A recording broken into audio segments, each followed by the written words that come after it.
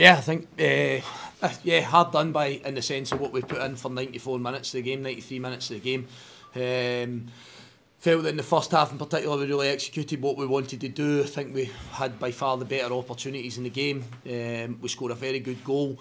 And then in the second half, as you guys will understand, that Celtic are trying to win a league title here, and they're obviously sitting in a position where they're very, very close to Rangers at this minute in time. So you understand the magnitude of the task and what they have to do and what's expected of them. So you know at times you're going to go into the back foot.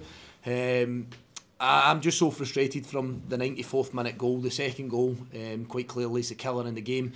We see ourselves where we're dealing with large parts of what the threat is. But you know, if I can go into that real specific and the detail of how the second goal comes about by us trying to apply pressure around about our 18-yard box, and purely a miscommunication or a lack of a handover to Celtic receiving the ball inside your penalty area with the opportunity to feed a striker that's already scored a goal in the game.